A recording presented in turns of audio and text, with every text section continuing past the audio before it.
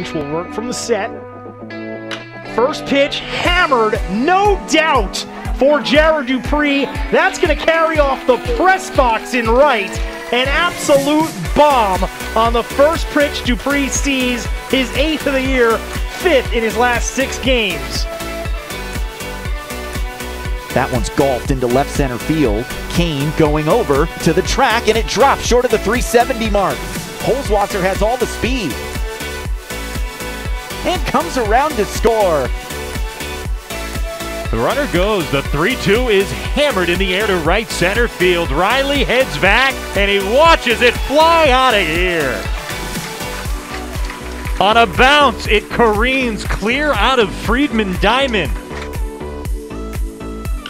He swings and cracks one in the air to right field. Dupere heads back onto the track, reaches out, makes the catch.